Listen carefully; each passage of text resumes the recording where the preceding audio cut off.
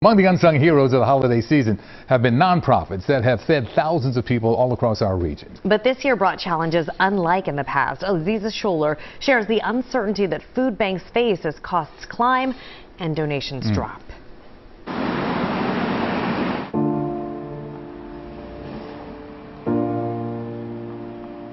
Chosen 300 Ministries, which serves 2,100 meals every week throughout the Delaware Valley, is up against a daunting demand. The need is growing because there's so many people that are struggling now that weren't struggling before. Executive Director Brian Jenkins says many see the organization as doing God's work, but it's becoming more challenging given food insecurity spiked 47% in Pennsylvania in 2021, according to the U.S. Census. It's not that they are dirt poor yet, but they're like, okay, I can't afford all the electric bills, the food costs, and everything else I'm trying to accomplish.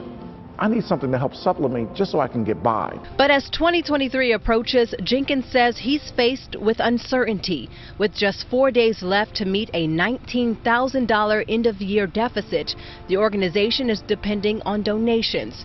Even with grants, Jenkins says it's still not enough to cover what they've spent, given inflation reached a 40-year high. If you're a family trying to make it on your own, sometimes you question, do I make that donation now, or do I hold back to make sure my family is secure? Food assistance programs everywhere are struggling. Last year, Philabundance, the tri-state region's leading hunger relief agency, reported a 3% decrease in donations. Meanwhile, they're serving 55% more people. In South Jersey, food banks are serving more than 120,000 households a month. This one was for 300. Chosen 300 is hoping by spreading the word, more people will be inspired to give.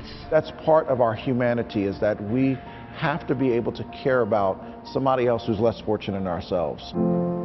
Aziza Schuler, CBS 3 Eyewitness News. Continue to spread the word.